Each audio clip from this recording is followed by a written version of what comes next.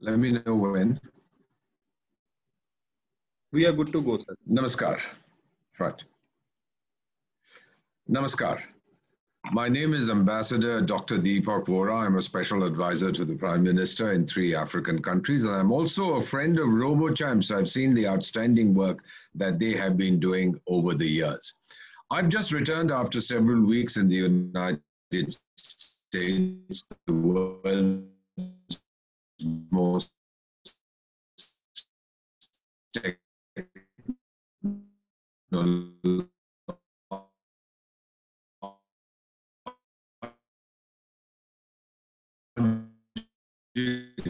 advanced country.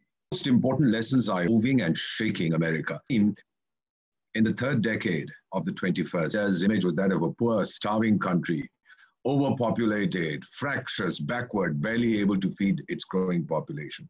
And then in the 1990s, people across the world began to hear of a new city called Bangalore, which is today Bengaluru.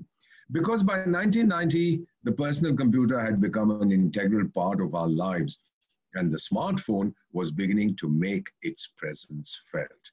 This was the era when technology giants flexed their muscles and signaled that an irresistible force, more powerful than any military, had arrived.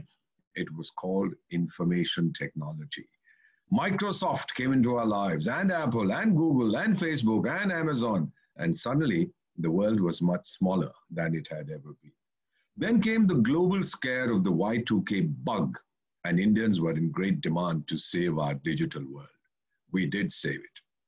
India became synonymous with programming and coding. There is this apocryphal story of the young entrepreneur in America who was promised a huge amount of venture capital for his startup. Then he signed his name, Murphy. Oh no, said the board, sorry, we cannot invest. We thought your name was Murthy.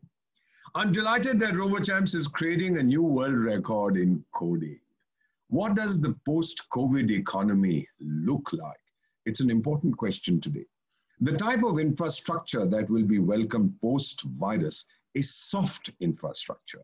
Institutions that rely on human capital and services, including healthcare, financial systems, education systems, law enforcement, and government services delivered direct to the public. All these rely on contact, now remote contact. All are politically and culturally sensitive. China knows nothing about them. India does.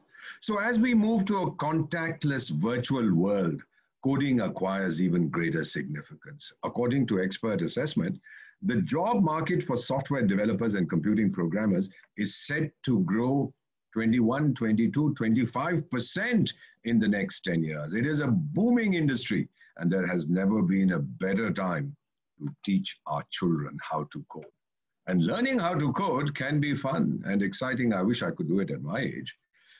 Code fuels our world's technology, from microprocessors in everyday items like refrigerators and water heaters to sophisticated programs that operate our cars and buildings. Learning to code has become an essential element of a child's education. As technology becomes more prevalent in our lives, code is revolutionizing every aspect of today's world. When I was in the United States, I sat in a car that did not have a driver.